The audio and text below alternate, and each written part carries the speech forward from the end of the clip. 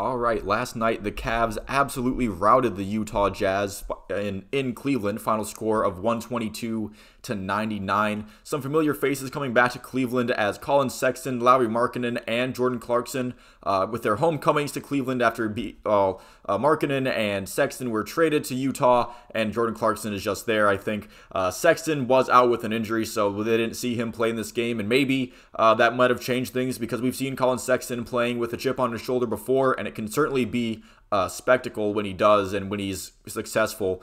Lamar Stevens was out with some knee soreness, so Isaac Okoro took his spot in the starting five. First quarter, competitive at first. Donovan Mitchell seemed to be keyed in for shooting as always, but he definitely seemed to be definitely on his A game to start this one. Jarrett Allen all over the rim, including a thunderous slam dunk off of a Darius Garland pick and roll. Nice play there. Cavs grab momentum at the end of the first quarter. Garland getting a Utah defender to jump for an and one, and after the first quarter, the Cavs were up by 8.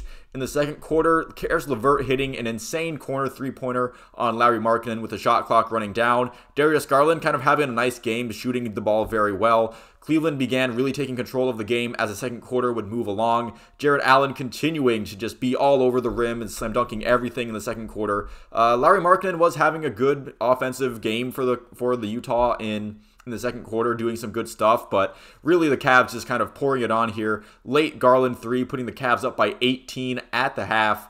After halftime, didn't really get much better for Utah, but the Cavs continue to roll along. More Cavs dominance. Isaac Okoro with a vicious fast break dunk. Evan Mobley slamming one over Jordan Clarkson. I think Jarrett Allen got one over Markkanen earlier in the game too. Jarrett Allen getting some more in. If I had to go over every slam dunk in detail and going for it, this video would be like 15 minutes long. As much as that might be fun, but it might not be the most efficient video to make. The Cavs lead would get to over 20 in the third quarter. The Jazz would kind of lower it a little bit, but the Cavs led by 19 after the third quarter. There were no doubts about this game after halftime heading into the fourth, and the Cavs pretty much bringing out the bench for the fourth quarter, kind of easing up on the gas a little bit, but it also is just, getting your starters some rest there. And then if you thought the game was going to lose a complete interest, Cedi Osman decides to drop 20 points in the fourth quarter out of 32 total points in that quarter for the Cavs.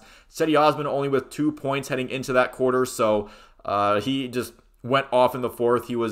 If the game wasn't already over, Cedi Osman definitely put the cherry on top, the exclamation point, whatever you want to call it, on this game. The Cavaliers just shooting the lights out of this game in general against Utah. The only Cavaliers players with less than 50% shooting were Kevin Love and Robin Lopez, and they only had 4 combined shots between the two of them, so it's not like they were relying on them for a ton of offense. The Cavs as a team were better than 60% shooting in general and better than 57% from 3. That is definitely going to win you a lot of games in the NBA.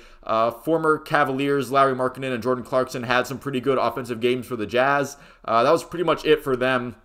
Not a whole lot of fight back from the Jazz, but just a worse roster. And again, Collin Sexton dealing with injury, and they had some other injury issues as well. Jarrett Allen with a 20-point, 11 rebound, a double-double. Again, like I've said earlier, he was a beast. He was all around the paint, all around the rim. He was also 6 for 6 on free throws, so that's good for him.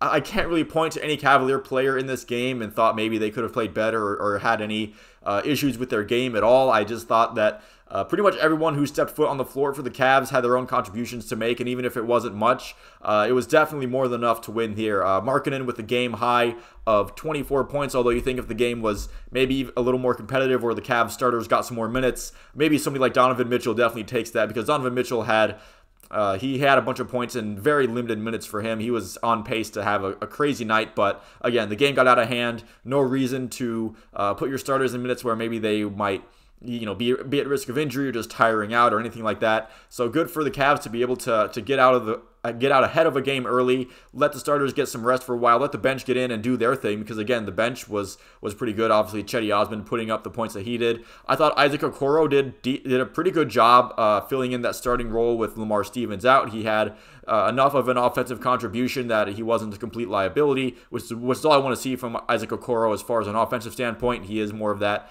defensive shutdown guy that he adds to the lineup. And overall, this was an amazing game for the Cavs. No complaints from me here. Hopefully they can can continue to look like this against inferior opponents moving forward, and maybe not the last couple of games we've seen against Indiana and Dallas, where it looks like they just kind of they're kind of skating by on just being just a little bit better than the teams they're playing. This game was definitely they got out ahead early, and they just did not put their foot off of the gas pedal, except for even when the bench came in. The bench was definitely balling out too. Hopefully this is a trend that continues for the Cavs moving forward. Thank you all for watching. If you made it this far into the video, please feel free to leave a like and a subscribe if you enjoyed it. Let me know if you have something to say down in the comments below. I will see you at the next one.